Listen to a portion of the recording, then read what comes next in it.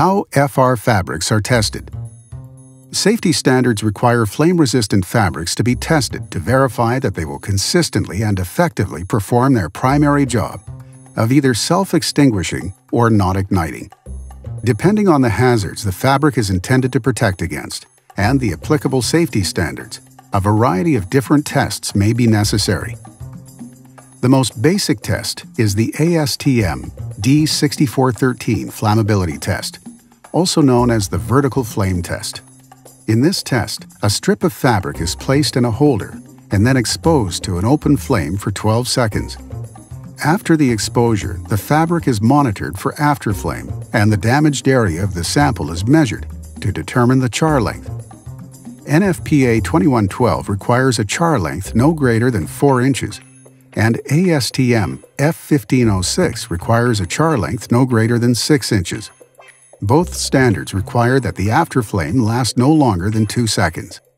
If a fabric fails to meet one of these requirements, it is not considered flame-resistant, and no further testing is performed.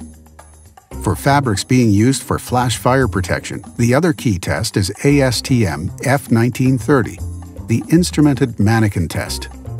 In this test, a standardized coverall made from the fabric being tested is placed on a special mannequin with multiple sensors that measure the heat transfer through the fabric. The mannequin is surrounded by burners, set to generate 2 calories of thermal energy and is exposed for 3 seconds.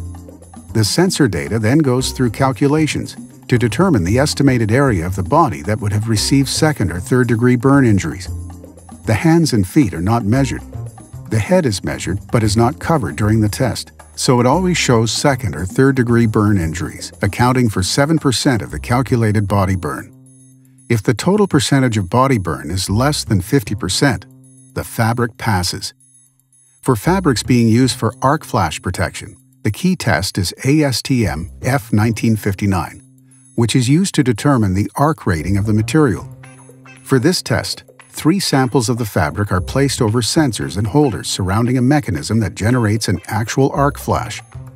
Multiple arc flashes are generated at various energy levels to calculate the point at which the energy passing through the fabric has a 50% probability of generating a 2nd degree burn injury. Once that point has been established, the calories of energy generated is the arc rating, or arc thermal performance value, also known as the ATPV. There may be a situation where the fabric actually breaks open before the ATPV has been reached. If that happens, the testing is complete, and the calories generated at that point are considered the arc rating. In this case, it is labeled as EBT, not ATPV. EBT stands for Energy Break Open Threshold. To learn more about safety standards in FR clothing, be sure to check out our other educational videos.